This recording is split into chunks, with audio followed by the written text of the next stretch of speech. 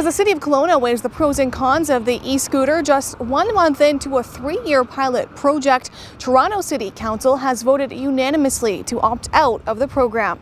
Castanet hit the streets to find out what your thoughts are on the e-scooter. They're pretty fun. I like using them. They're a little hectic on the streets, so I've definitely seen some accidents and watched some people almost get knocked over not riding them. So it's good and bad, but they're effective and efficient. I think they should be sticking around with a little more regulation, personally. I mean, they're okay. The one I was on wasn't super fast, so I don't think I'd go on them again. But yeah. Do you think the city should keep them around? I don't see why not.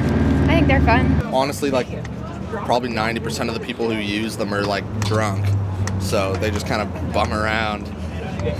They get in the way when we skate. It's kind of annoying. Sometimes it's just really frustrating when you're walking down the sidewalk and people like come up behind you, and yeah, it's just frustrating. I think they're way too chaotic, to be honest. They kind of annoy me. If you have a thought on this, you can send us a letter to letters@castanet.net. For Castanet News, I'm Madison Earhart in Kelowna.